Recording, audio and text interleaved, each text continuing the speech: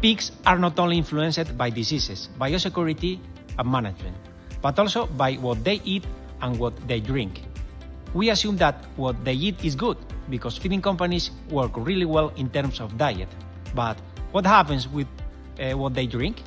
Regarding drinking water, we should think that not only about quantity, but also about quality. And when we speak about this quality, it is not only a quality at the origin, but also at the end of the pipeline, in the drinking nipples, where the pigs really drink. So be aware of the importance of the water sanitation and the condition of these water pipelines.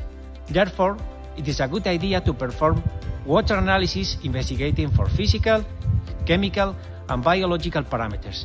If any of these parameters is deviated, we should work on that through installing a good sanitation system on farm and cleaning the pipelines, for instance.